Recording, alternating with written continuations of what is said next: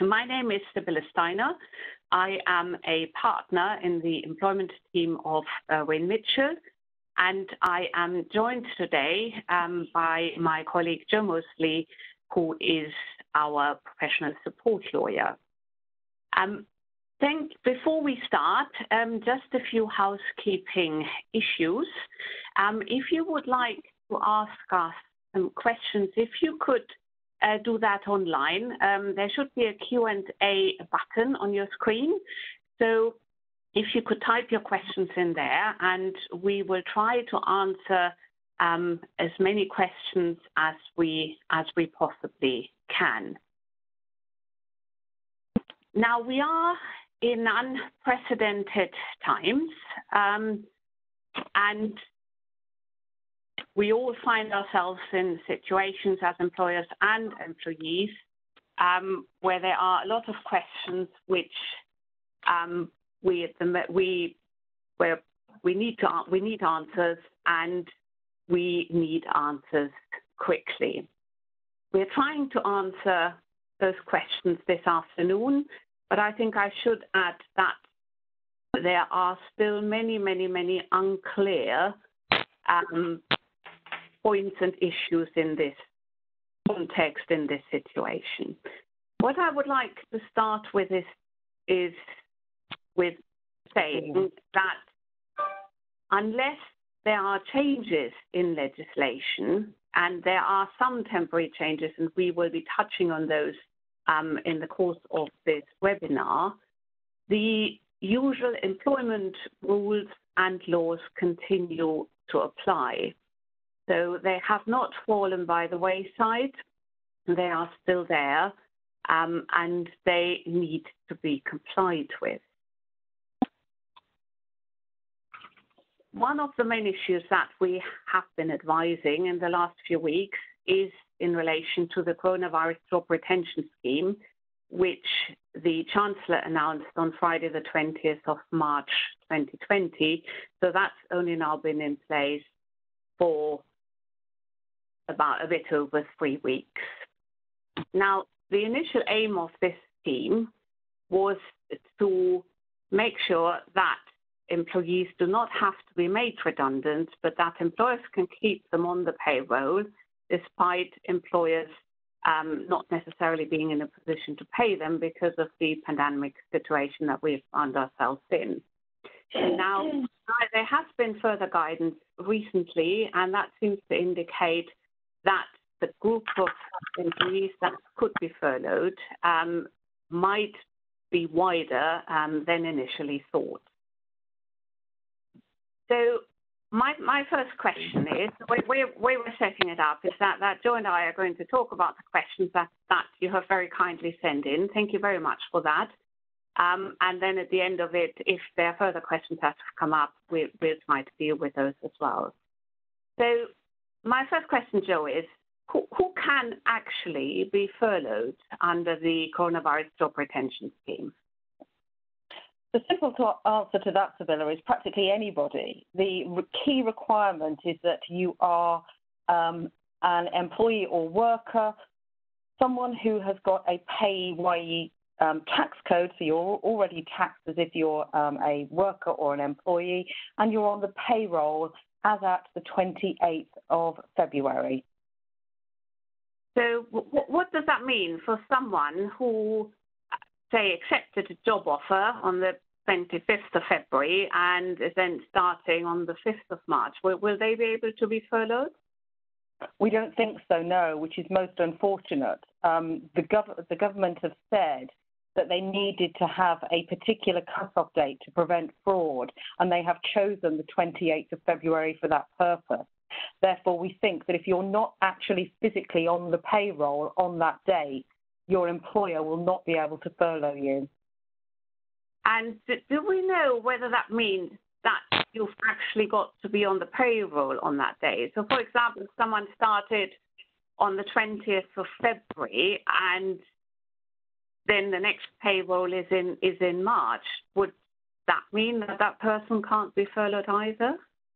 I think it means if they're actually put on the payroll. So as long as they've physically been added to the payroll on or before the 28th of February, we think they'll be okay. But there's a real grey area around that particular question, I'm afraid.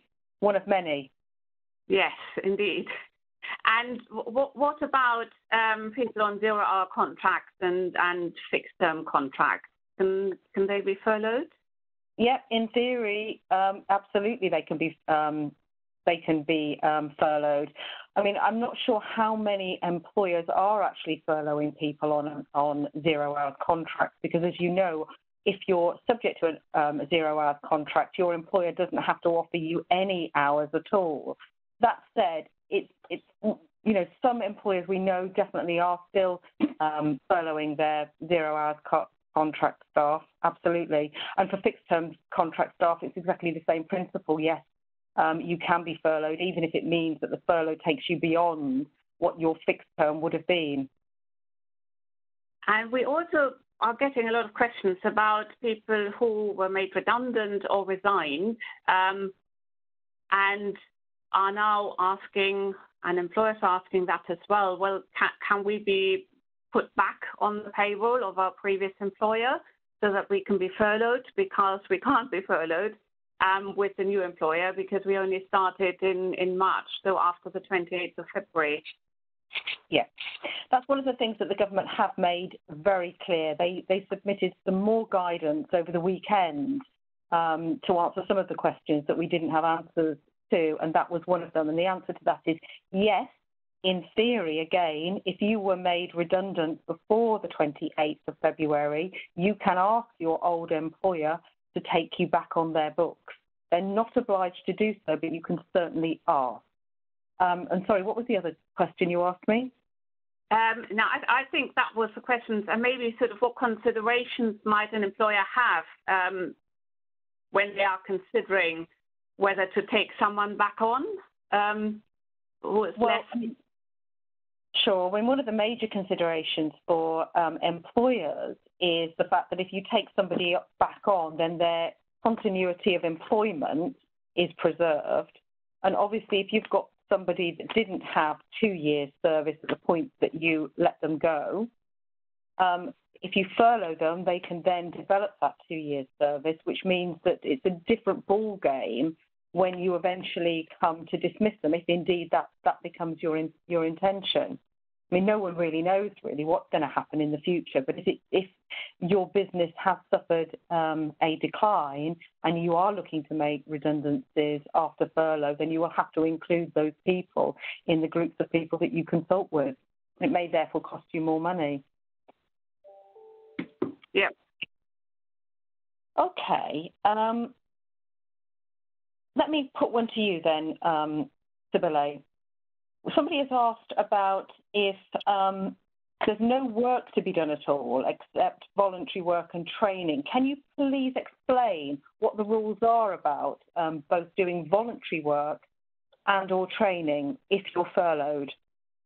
Yes, I will. I think the first starting point is that only people can be furloughed who are actually not going to do any work. So there are often questions about, can we furlough employees who do 50% of the work, so have reduced their work, and can then there be a top-up under the furlough system? And the answer to that is no to that. Now, what can be done during the furloughing? So the guidance there says that there can be voluntary work, or employees can be doing training. Now, what would count as voluntary work? I don't think what counts is, for example, if an employee says, okay, I'm furloughed now, but I'm now going back to my own employer and I'm going to do my work on a voluntary basis. We don't think that is possible because that would be work that would assist the employer, that would provide services to the employer, whether that's on a voluntary basis or not. Now, as far as the training is concerned, again, the guidance there specifically allows for training. There is a question I would have thought, what sort of type of training there is and how much training someone can do. If the training is the main part of the employment contract, then it's something that the employee would be doing day in, day out. I think the question arises there whether that would be a furloughing situation. But generally, the guidance says that yes, training should be possible. Another question that arises in that context, and I think I might mention it here rather than when we come to speak about how are these wages and 80% calculated. If an employee has been asked to do training, and that is an employee whose wages are close to the national minimum wage, then at least for the training part of what the employee does, the employer needs to top that up so that the employee for the training he does will get the national minimum wage. Yeah. The next question that we often get in that context is whether one can work for another employer while being furloughed by one employer. And again, the new guidance seems to say that that is indeed possible, always assuming that the employment contract with the employer who does the furloughing actually allows for the employee to work for another employer at the same time. Presumably, the employment contract will definitely not allow for the employee then to go off and work for a competitor while being furloughed by his or her own employer. But if it is another business, another employer that doesn't have anything to do with the first employer who has furloughed the employee, I would have thought that the first employer would probably agree for the employee to work for someone else. However, I think Sorry, I was just about to say, I think that's true. I think that you're probably more likely to come into that sort of situation if, say, for example, you were working in, I don't know, a clothes shop, for example. You've been furloughed from that shop because everything's been closed down. I would be really surprised if an employer in those circumstances would turn down your request to pick strawberries or, do something of that nature, even if it means even work somewhere like Tesco's. And the odd thing about the scheme is that you can actually receive your furloughed wage and any additional earnings that you receive from a new employer. So in theory, you could earn up to £5,000 a month, even though you're furloughed. Indeed. What the first employer, I think, should, however, make clear, and that should probably be done in the furloughing letter, is that as soon as the furlough situation for the first employer ends, the employee has to come back because the first employer does not want to find itself in a situation where the employee says, but I'm now actually still continuing working for my second employer, so I can't come back. So that is something that needs to be clarified and agreed between the furloughing employer and the employee. Now, I think that also gets me to the question as to what sort of is the length of period that someone can be furloughed for, or indeed should be furloughed for? Yep, I'll answer that, and I'll also go through a couple of questions about redundancy that I've just seen appear on the screen, so that we don't lose people too much at this stage. So the minimum period that you can furlough a member of staff is 3 weeks. So you can furlough somebody for a 3-week period only, or you can furlough them and just wait and see what happens. The scheme itself is going to be open initially until the end of May, and most furlough agreements that I've seen have left the amount of furlough completely open so that an employer can extend that easily if they want to. Would it be okay if I go through the redundancy questions now that have been asked? Yes, please. Yes, please. Okay. If you could do that would be great. Thank you. Somebody has asked, what happens if I was made redundant after the 28th of Feb? Well, that wouldn't be a problem at all because you would still be on the payroll as at 28th of Feb. Therefore, if you have already left your employment then you again could ask your employer to take you back on. The caller has hung up. This caller was brought to you by WeQForYou. To save time and money on your mobile phone bill, search for WeQForYou on Google Play or App Store and install our award-winning 5-star app for free. To answer more callers at your call centre, visit weqforyou.co.uk/business. But would you mind muting it, please? It certainly isn't one of ours.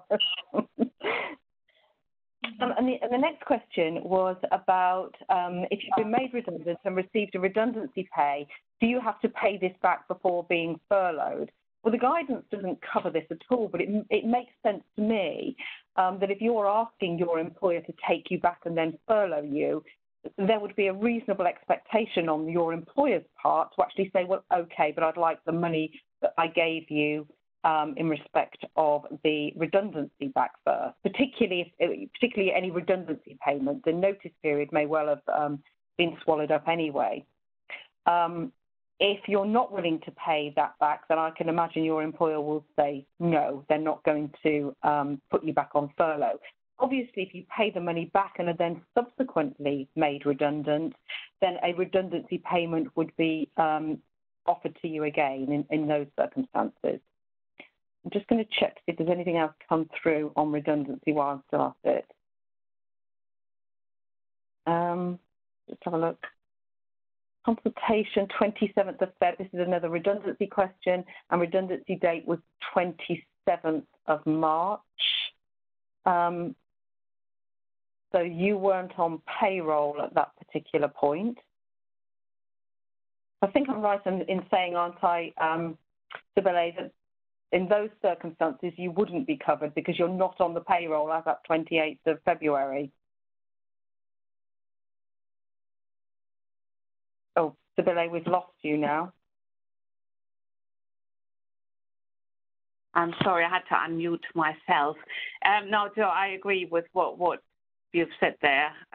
If you weren't on the payroll, then that wouldn't be possible.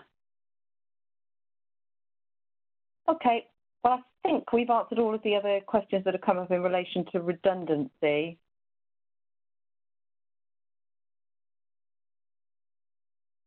Right, let's go through some of the questions then that were asked in advance. Where have we got to, Sibylle?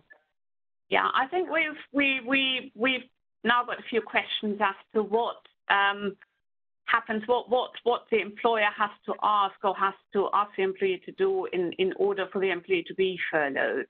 Right. Yeah. And the question there is, well, can that be imposed on the employee unilaterally by the employer? And the answer to that is no. There ought to be agreement on the part of the employee to agree to the furlough. And what we advise to do in that context is to prepare a letter for the employee to read, to sign, and to agree that they may not be happy, but that they can be put onto the furlough scheme by their employer. Okay. And how do you choose who to furlough? Does one have to furlough everyone, or is there a way of deciding who should be furloughed and who shouldn't? Well, you certainly don't have to furlough everybody, and most businesses are, even if they've closed down, are keeping a core group of people engaged in order that they can react quickly when everyone gets back to work. It's actually quite a tricky question. My view is that you're likely to want to furlough your least productive people, and you may also want to protect members of staff that you know have someone that's vulnerable within their household. So if they've got somebody within the high-risk group, you may want to furlough those to protect them and the people that they share a house with. You may also want to furlough individuals within your organisation or business who are having to juggle childcare as well. So, you can do all of those things. To the the extent that it may be considered to be discriminatory, say, for example, if you choose to furlough everyone with a childcare responsibility, it may be that disproportionately favours women rather than men, although possibly not in these days. But let's say, for argument's sake, that it does. You would still have the opportunity to be able to justify that in law. And I think that in most circumstances you will be able to do so, provided you were able to show that you had a very cogent reason for choosing the people that you did in order to protect them or assist them in order that they can look after their children or people within their household. And I think we're coming back to the point that we made earlier there, that the usual employment rules continue to apply, so that these points need to be considered. And should there be litigation arising from this, the courts will look at this very carefully and very closely. I do think that we can probably say that the court would consider the situation that the business employers find themselves in at the moment, but they would not be impressed with total disregard of anything in this context. No, that's true. That's true. I had another question actually in relation to this, and that is in relation to people that look after their children who are not at school. And the question is, can you confirm that the employer has to agree this and staff can't demand to be furloughed? Well, the simple answer to that is yes. The who you decide to furlough is a question for the employer. Anybody that is then asked to furlough can agree or decline the request. Thank you. I've got, before we go back to the legal questions, I've got a few questions here saying that we cannot be heard. So if I could please ask our technical team to deal with those issues and maybe respond to those questions, I would be extremely grateful. Coming back to the question as to how to choose who to furlough. What do you think about employees being on long-term sick? Is that possible for them to be furloughed, or presumably not? My understanding of the guidance is that if you're in receipt of SSP, then you aren't eligible to be furloughed. But once you're off SSP, you can be furloughed.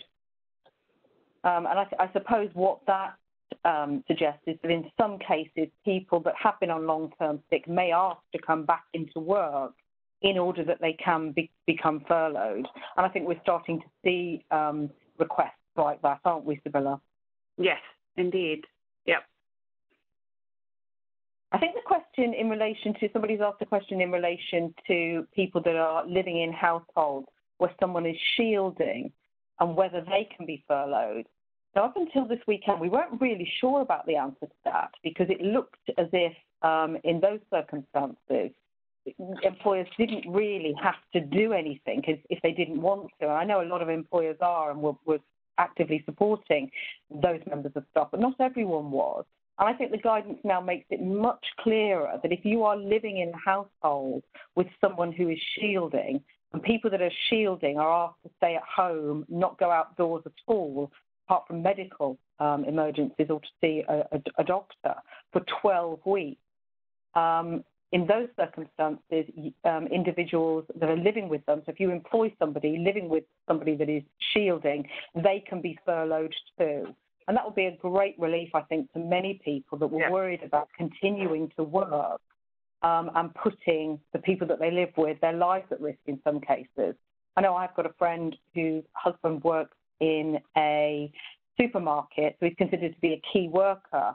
She, very sadly, is suffering from cancer, and they have been worried to death about, the fact that he could be bringing the virus into their house. The guidance this weekend has brought some relief to them. I mean, that said, the employer still has to agree, but I think in those circumstances, an employee would certainly have a good argument to ask to be furloughed, particularly if the organisation is furloughing other members of staff too, even if they might not otherwise have allocated them for the furlough scheme. Yeah. Presumably, though, if that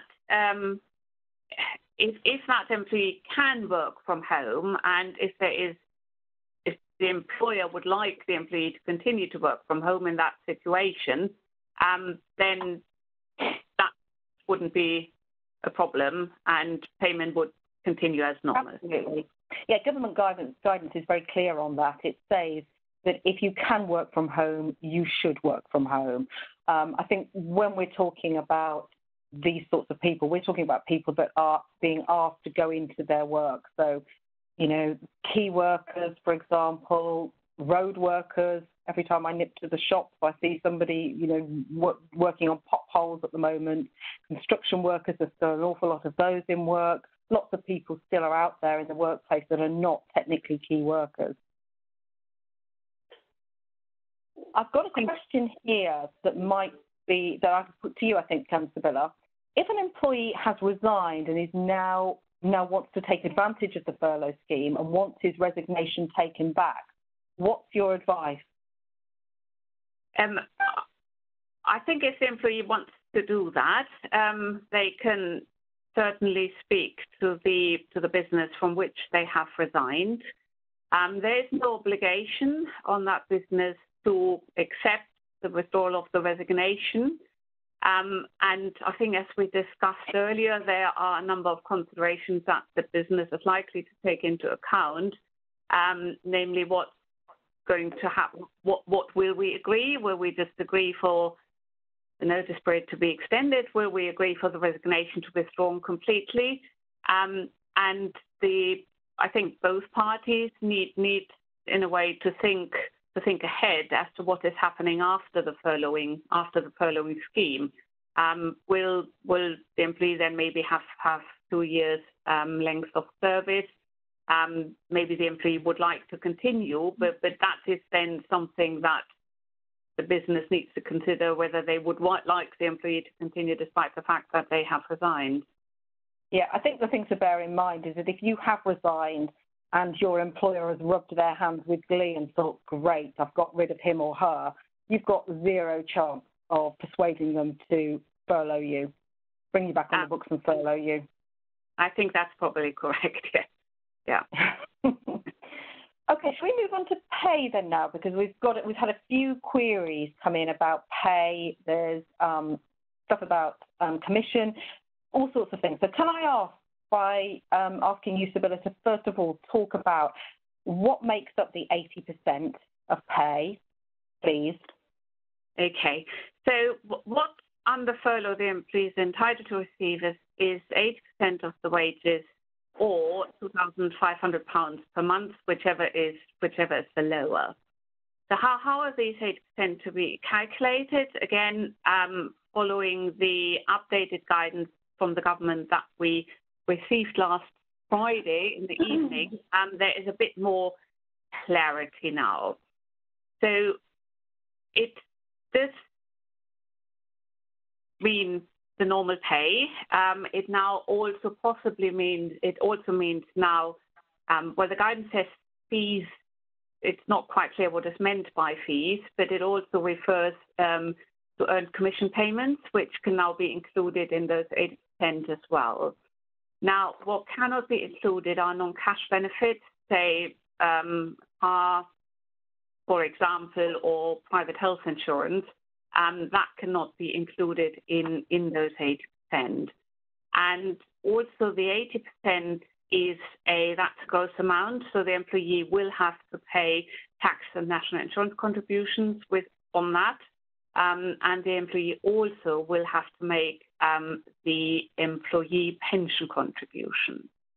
Now, for the business, for the employer, so they can claim back those 80%, and the business also can apply for a grant to cover the employer national insurance contributions and also the employer minimum pension auto-enrollment contribution, which at the moment for the employer is 3%. Now, if an employer pays more than the minimum pension auto enrollment contributions, that will not be covered by this furloughing scheme, and the employer will have to pay those on top. Okay. Can I ask you what your view is about the updated guidance about commission? Because it's still a little bit ambiguous. When I first read it, I thought that what it is saying now is that if you're entitled to contractual commission payments rather than discretionary commission payments, then that should be included. Is that your view? That is my understanding as well. It does say anything discretionary will not be covered. It mentions discretionary bonuses are not included as well.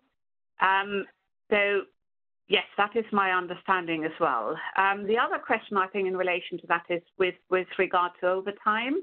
How is that likely to be covered by the 80%? I mean, guaranteed overtime would have been covered anyway. But what type of overtime might be covered in addition to that? Usual overtime, again, still a slightly grey area. I think probably the case, and it's a big caveat here because the government hasn't been clear, but I think what actually will happen is that if you're somebody whose pay varies each month anyway, then the government has already said that you can do an averaging provision. Now, that will include regularly worked overtime anyway. If you're on a salary and on a fixed amount, then that's taken as at your payroll, so whatever you were paid on the 28th of February. So if that was a period where you didn't receive any overtime, I don't think that you can subsequently claim it in your 80%. I think that's how it works. I think that is how it works. It might be slightly different where someone has where the pay varies, and then has that.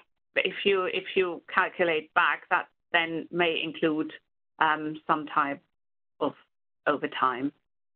Yeah. So the person that's asking about estate agents and commission, I think it very much depends on how they are usually paid. So if their pay varies, as I guess it probably would do if you're subject to commission payments, then you would be able to take those into consideration and they would be averaged in line with government guidance. If, however, there is a salary scheme, then possibly not, unless there is already a commission payment that was due and payable on 28th of February or in the 28th February payroll. Okay. Yeah. I'm just going to have a quick look and see if there's anything else on pay while we're here. I think that there are questions here as to whether it is possible to wait for the government to make these payments or whether employees should be paid on their usual payroll dates. My view there is, and I'm interested to hear, Joe, what you're thinking, is that the starting point should be that employees are paid by the employer on those usual dates, because the payment will not be made by the government to the employee, but it will be paid to the employer.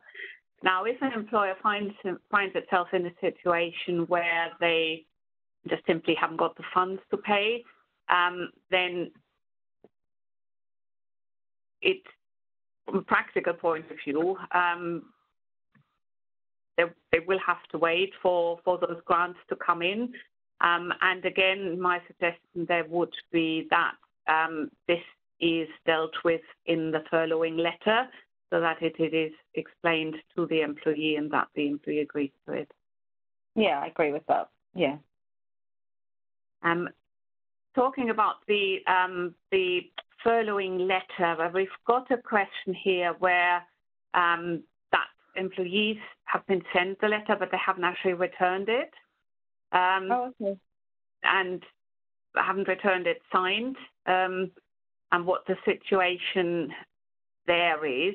I think my first thought is that obviously with everything being virtual at the moment, it might be an idea to sort of follow up with an email to ask the employee or employees concerned whether they confirm by email.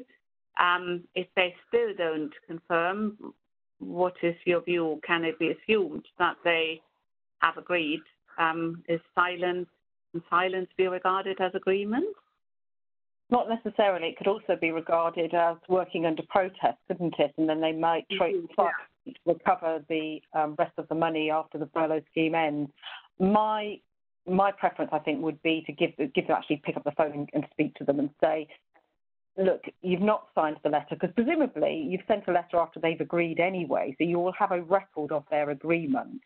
And if they confirm to you again that they are agreeing to it, I'd just make a note of that and not worry too much about the formalities if it's proving difficult. As long as you've got a record that they have agreed and they haven't then in the interim sent you an email or a message saying, actually, I'm not agreeing to this, I'm only doing it under protest, I think you're pretty okay. Yeah, and I think the new guidance there also says that these sort of agreements and consents, they need to be kept by the employer for at least 5 years. They do, yeah. To be something. So any note or anything that's made in the context of this should be added to that pile of papers, I suppose, and then that should be kept. That should be kept for that period of time.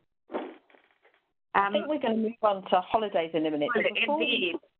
Before we do, as that's such a hideous topic, let me just go through some of these other queries that have come through. I think on the holiday question, Joe, the sort of main thing is, can holidays accrue during furloughing? And I think the $1 million question at the moment is, can employees take and can they ask to retake holidays while they're being furloughed? And okay, I'll talk about holiday now then, but we can get to some of these other questions because they're asking us for clarification on some of the things that we have gone through. But yes, holiday is incredibly holiday first, then yeah. Okay, holiday issue is incredibly important, and it's one where the guidance is completely silent. Absolutely nothing in there at all. We think, I think certainly this is the safest option, is to assume that holiday does accrue even though people are not working.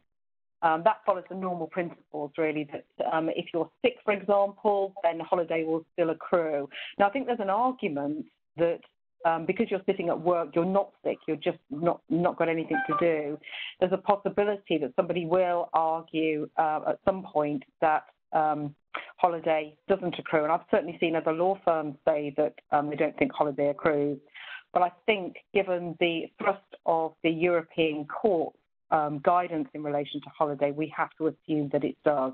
The government certainly haven't said otherwise, and I would have expected them to have done so if they are saying that, not least because they've already tweaked the working time regulations to allow staff to carry over up to 4 weeks holiday in their current holiday year if, for reasons relating to the coronavirus, they aren't able to take all of their holiday this year, whatever that year is. For most people, it'll be January to December. So you've got two years to take that leave if you aren't able to take it this year.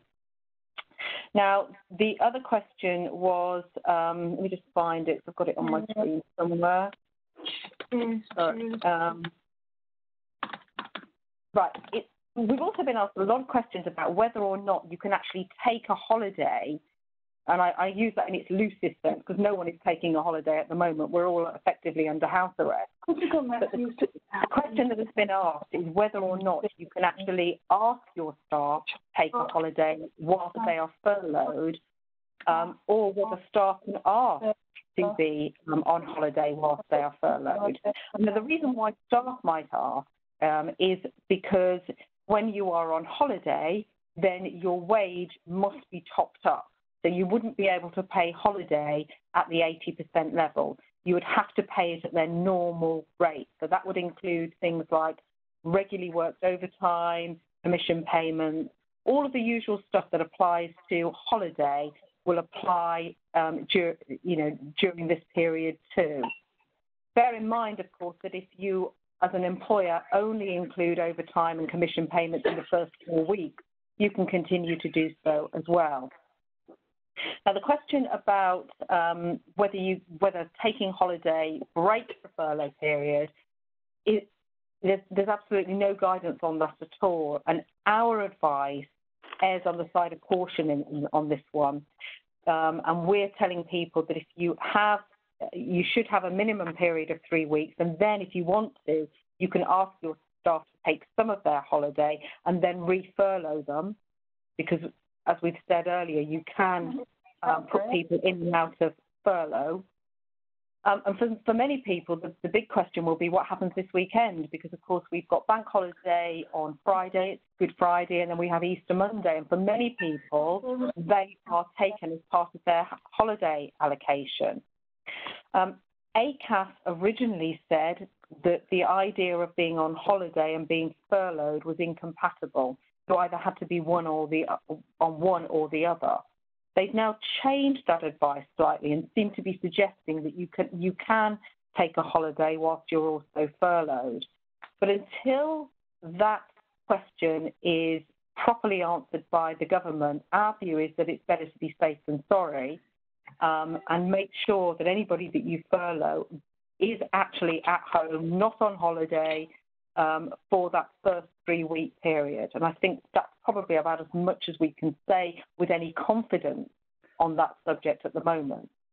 We are expecting at some point for the Department of Business, Industry and Enterprise to produce some more detailed guidance, but who knows? At the moment, the government and certainly HMRC seem to be giving out information via Twitter, and that's no way in which to, form decisions, either if you're an employee or an employer. Indeed. And I think just to add to that, because the situation is unclear, I think we have been asked not just the question, can the employee take a holiday, but can we actually ask the employees to take holidays during the furloughing period?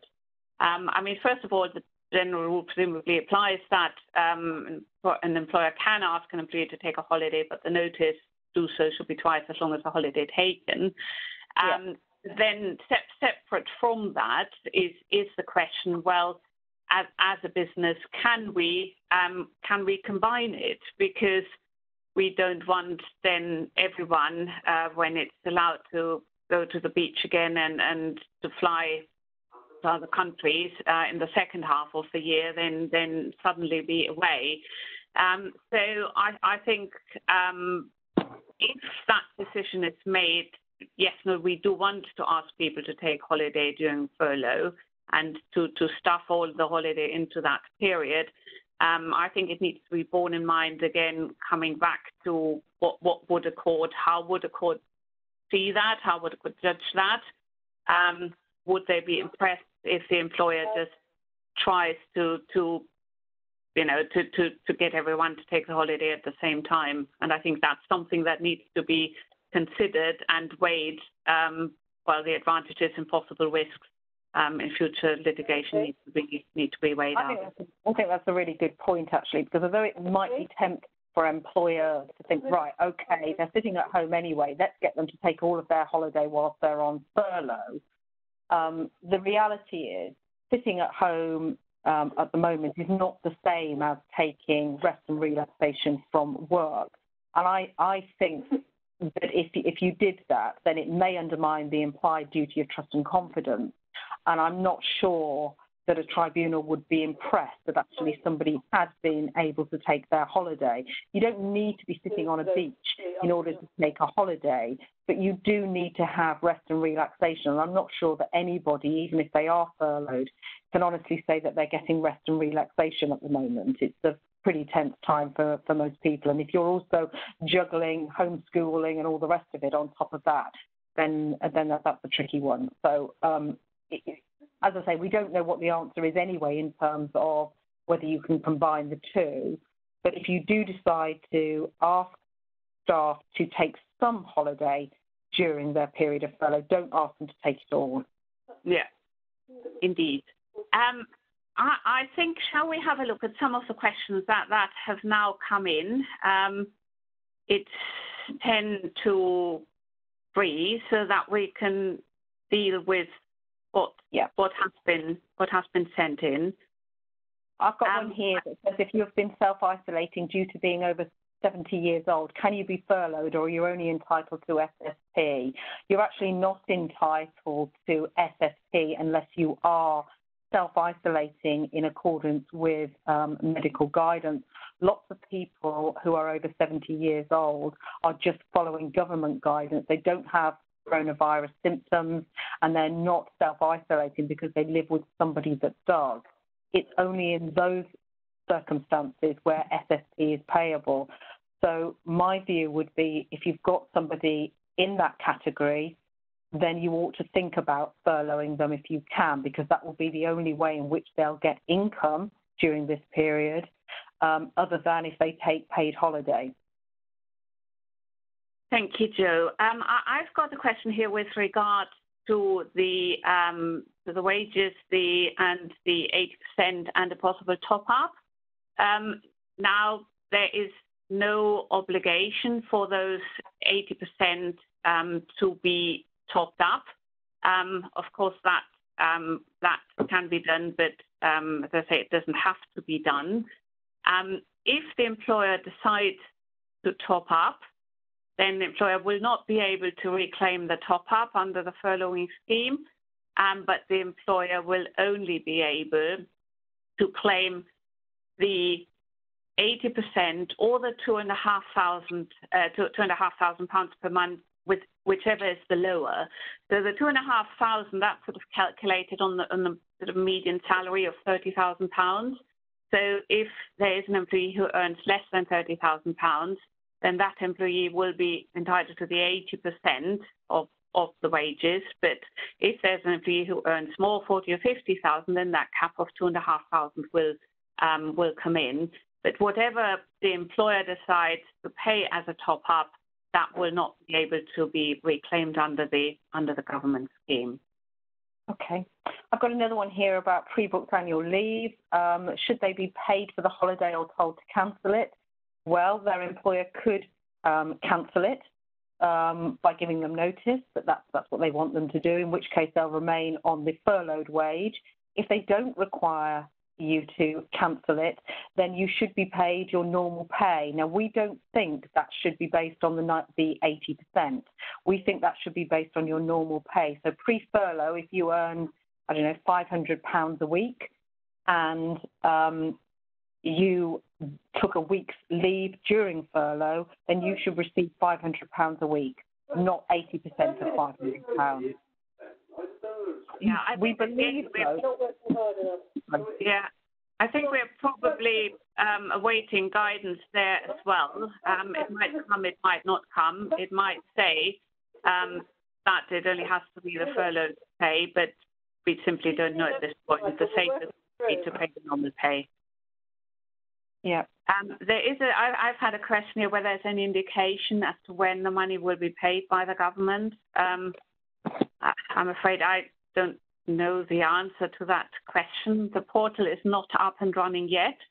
That is likely to, when I say portal, I mean HMRC portal, where you can register the employees that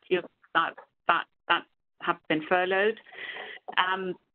That is supposed to open, I would say, the second half of April, and then we will see how quickly the claims can be dealt with. Yeah, I mean, the only thing I would add to that is that the government don't have a great track record when it comes to IT projects. They do say that they are still committed to meeting the deadline of the end of April, but we'll have to wait and see. That will be of huge concern to employers that are funding these things out of their own pockets in very difficult times, and equally so to employees where their employers haven't been able to pay them. There may well be a wait. We don't know. Yeah, I think it's safe to assume that money will not be paid on the 30th of April. I think it will take some time. And talking about the IT issues, fingers crossed that the portal will not collapse. on the day it opens because so many people are trying to use it. Right, somebody has asked us again, there seems to be a bit of confusion around the date of the 28th of February. Yes, I was just going to mention that as well, Yeah, the guidance is unclear. Initially, it refers to being on payroll, but later it refers to being employed on or after 28th of Feb. My understanding is that you need to be on payroll as at the 28th of February. Yeah, that is I think it's an extremely important question, and because it does seem to be unfair if someone starts on the 24th of February and the next payroll payment is in March. That person did start before the 28th, but might not practically have been on the payroll yet. So I think that is still one of the grey areas, but there is a potential risk that these people might not be covered. Yeah, I think what we're advising people in those circumstances is that you might be able to claim for them, but it will very much depend on whether you're required to sign a declaration when you submit your claim for your furloughed staff. Because if the question is very specific and it asks you what were all of these employees that you are claiming for on your payroll as at 28th of February, then you wouldn't be able to include them because you'd be telling a lie. If, however, it's phrased a bit more ambiguously than that, you may well be able to include them. But bear in mind that when HMRC eventually unravel this scheme, and it looks as if they're planning on doing so and giving themselves about 5 years to look into payments that have been made, they could recover the money if they believe that it's been claimed inaccurately. I think one of the questions that we had actually that came in, they said, what happens if somebody has been put on furlough and their employer has either persuaded them to work, which obviously is in breach of furlough conditions, who pays the money back? Is it employee or employer? Well, my view is that it would have to be the employer. The money is paid to the employer. They are the one that is accounting to HMRC for it. And if they have made a mistake, then they would have to pay it back, not the employee. Yeah. No, I think I agree with that. We've got a few more minutes, and you mentioned if my employer asked me to go back on furlough. Well, there was also another question with regard to what happens to grievance and disciplinary processes during furlough. And I think that question there is, well, is that work or is that not work? Again, I think it's probably a grey area as to whether responding to disciplinary allegations or attending a grievance meeting, that I suppose can potentially be work. So it would probably be safer to postpone that until the furloughing period has ended.